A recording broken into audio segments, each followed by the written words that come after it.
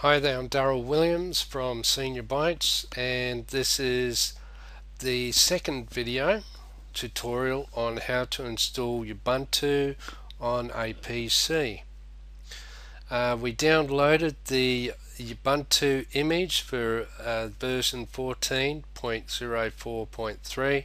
As you can see here, it's the 64-bit version. ISO means it's an image. So now we need to burn this on a DVD. This means that you need to have a DVD burner on your computer for burning DVDs, obviously. So to do that, you need a special tool. It's an open source program, and I'm doing a search now on Google for infrarecorder. There's infrarecorder. So infrarecorder.org. So click that.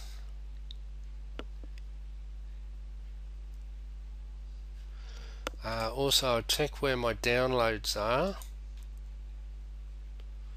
Okay, so the downloads at the moment is for Ubuntu, where the image file is.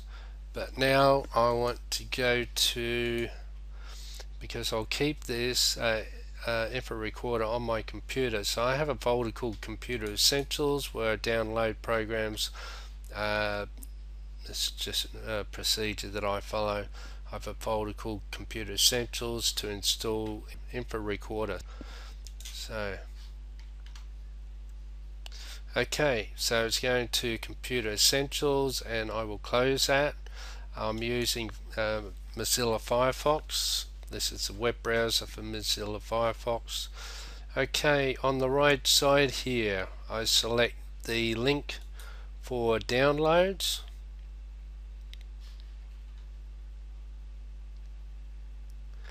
And my version of Windows is 32-bit, so I'll just select, I won't select the installer for 64.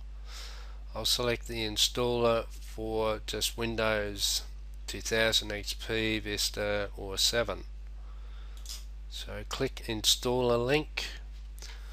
It'll take me to a page that will automatically, here we go, IR infrarecorder 053 execute. So then I'll click save. I'll go up to tools, look at downloads, and it's downloaded. So I'll click the folder on the right to open containing folder. There it is there. So I'll left double click on my mouse, which will open it. I get a user account control. Do you want to allow the following program to make changes to this computer? I select yes.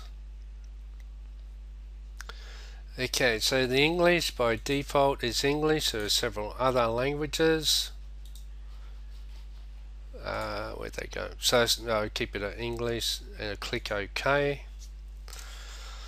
This is the installation wizard. So yes, I want to install it. Do I agree with the GNU General Public License? Okay, so I agree. I accept all the default settings here. So click next. It will go into the C drive, program files, infrarecorder. That's a default setting. I accept that and click install. And as you can see, it doesn't take long to install infrarecorder, and that's it, it's done. Okay, so there was a desktop said it would install on the desktop. Here we go, infrarecorder. So double click that icon, and here we have write image. Okay, so I will look for a blank DVD and I will put it in my DVD player. Okay, so DVD player is installed, it's flashing. Okay, so I want to write an image to my DVD, and that's the image. So I click that and highlight it. Okay, and you notice the file types, it says ISO CU IMG. It is an ISO file. So click open the file. I get this box here. By default it's got the DVD burner, CD, DVD, writer. Okay, and I leave all the settings as they are. It says eject the disk after writing, so once it's finished it'll pop the DVD out, and that tells me yes, it's already been burned. So click OK, and now it's going through the process of writing the image to the DVD. Okay, so it's now burning the DVD. Now that image of Ubuntu is 1 GB. So it'd be interesting to see how long it takes to burn the DVD. Okay, so that's it. The DVD has been written on or burnt. It's popped out. I've removed the DVD, and now it's ready to be installed on my PC. So I click OK to close that.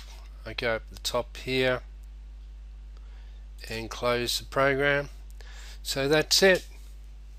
So in the next tutorial I'll show you how to install Ubuntu on a PC. I'm Daryl Williams from Senior Bytes. Hope you enjoyed this tutorial, and I'll see you with the next tutorial. Goodbye.